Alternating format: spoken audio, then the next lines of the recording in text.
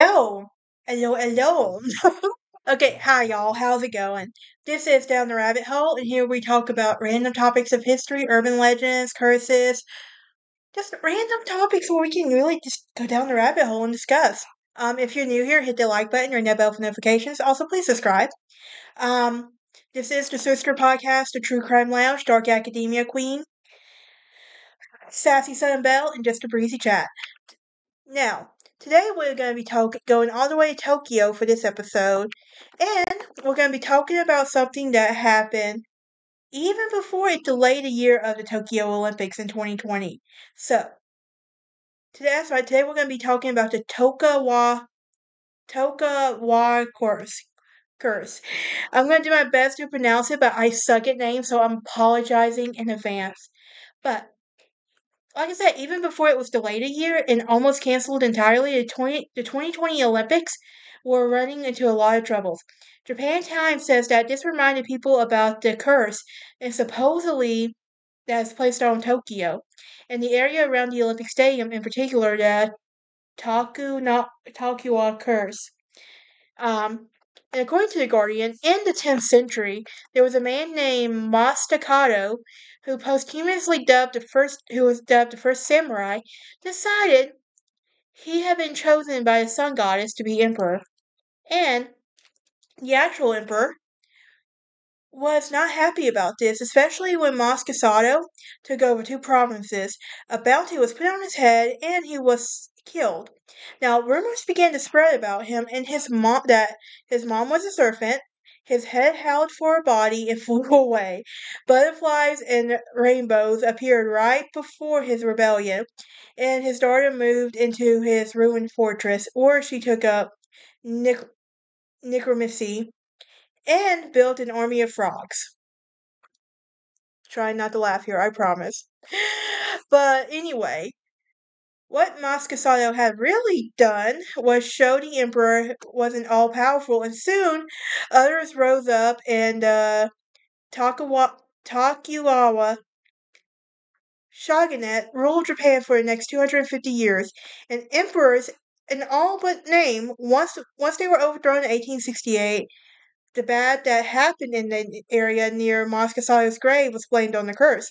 And interesting connection to the 2020 prince, Taquato Elesto, was no longer in charge of the family and was tasked.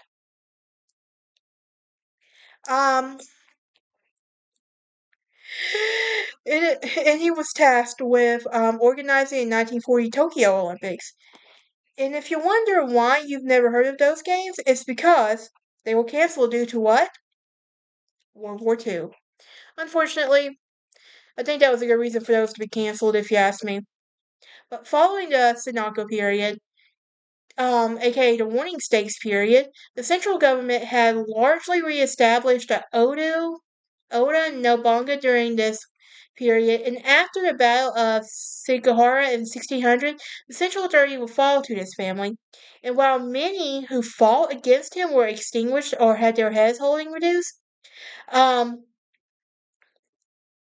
he also was committed to retaining the Demnos in the hand as components of a new shogunate, and who sided with him was rewarded and seen former vassals made them domains and were located strategically in the country.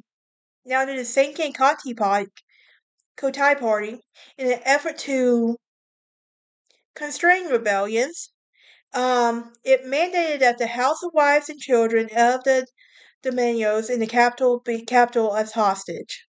So, you're probably wondering what's some of the history behind this. Well, in 1616, there was a failed attempt for invasion of Taiwan. Um, and then a long period of peace occurred between the siege of Osaka and the Kielan uprising in 1651. And this period saw Bakofu prioritize civil administration, and trade under the reign saw much new wealth and created mining and goods manufacturing and everything. Now, the Reigns did see a rise of agriculture and the fall in tax revenue in the early 1720s, but as a result, he pushed Kyoho reforms to repair the finances of it and everything.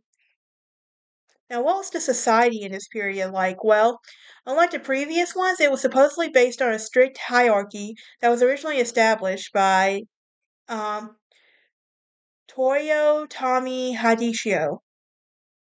The lords were at the top, followed by a warrior caste of samurai, and then there was like farmer, artisans, and traders and everything. So and it was largely in the inflexible nature of the social stratification system unleashed a disruptive force over time. Taxes of peasantry were set at to a fixed amount and did not account for the inflation and everything. Now, by the mid 18th century, both the shogun and the lords were hampered by financial difficulties, whereas more wealth flowed to the merchant class, and peasants' uprisings also began. Now, where does this serf system begin to sound like it takes place?